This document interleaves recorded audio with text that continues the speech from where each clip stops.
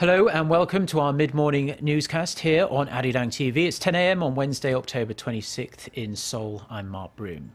Our top story this morning, the top intelligence official in the United States says he believes North Korea will never give up its nuclear weapons.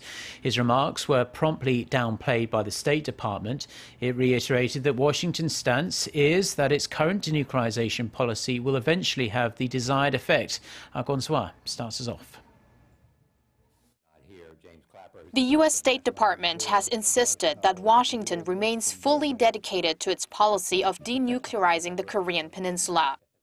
It was responding to remarks made on Tuesday by the Director of National Intelligence, James Clapper. He told the Council on Foreign Relations that denuclearizing North Korea is practically impossible.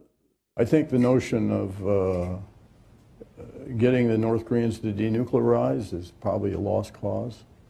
They are not going to do that. That is their ticket to survival. The intelligence chief said the U.S. had options to encourage the regime to reduce its stockpile, but it would require some give and take. Well, the best we could probably hope for is some sort of a cap, but they're not going to do that just because we ask them. There's going to have to be some significant inducements. Responding to the comments, State Department spokesperson John Kirby made clear that Clapper's views were not Washington's official stance. He added that there is no change in the U.S. and the international community's commitment to impose pressure to change Pyongyang's nuclear calculus.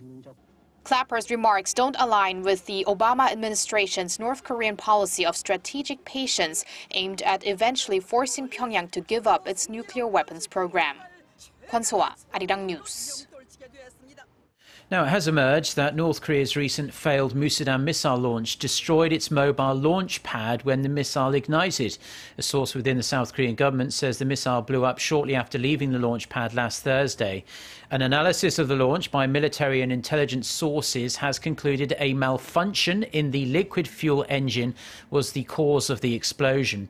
North Korea has test-fired 8 Musudan missiles since mid-April, and all but one have failed. North Korean leader Kim Jong-un has been pushing the military to perfect the Musudan, and many experts believe the regime will attempt another launch in the near future. South Korea's consumer sentiment hit a 10-month high in October, marking the highest figure since December of last year. The Bank of Korea says this month's composite consumer sentiment index reached 101.9. That's up 0.2 points from the month before. A reading above 100 means optimists outnumber pessimists. The figure that measures public sentiment toward current economic conditions remained the same at 72, while the index gauging future conditions fell to 80 from 83 in September.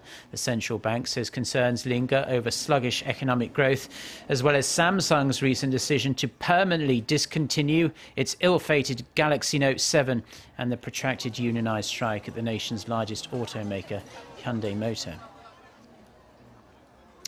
Now, some rare bad news for the world's most valuable company. Apple has reported its first tumble in annual sales and profit in 15 years. The decline in sales of iPhones, iPads, Mac computers and other products slammed Apple's profits, which plunged 14% to $45.7 billion in the year to September 24th. Overall sales were down by 9% to slightly under $47 billion in the last quarter, the third quarterly fall in a row. iPhone sales, the main driver of Apple's success, were down 5% compared to last year. Analysts have expressed concern the company may have hit so-called peak Apple, meaning everyone who wants an iPhone or other Apple product already owns one. A federal judge in the United States has signed off on a massive multi-billion-dollar settlement concerning Volkswagen's diesel car emissions scandal. The move greenlights a massive vehicle buyback in the United States. Ian Shin has the details. It is one of the largest consumer settlements in U.S. history. A federal judge on Tuesday approved Volkswagen's $14.7 billion settlement for its emissions cheating scandal. Under the agreement, owners of some 475,000 polluting diesel cars in the United States can choose between a buyback or receive modifications to improve emissions and keep their vehicles. Additional cash compensation of up to $10,000 will also be provided, regardless of which option the owner chooses. And the buyback will start as soon as mid-November.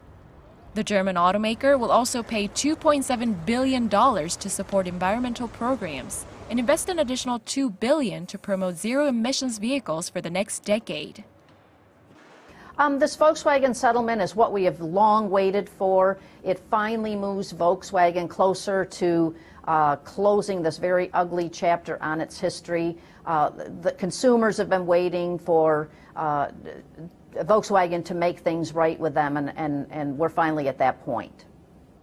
However, not all Volkswagen drivers in the U.S. are happy. The settlement does not offer a solution for the owners of about 90,000 cars with 3-liter engines that also had the emissions cheating device installed. Volkswagen and the consumer's lawyers are still negotiating a settlement for those vehicles.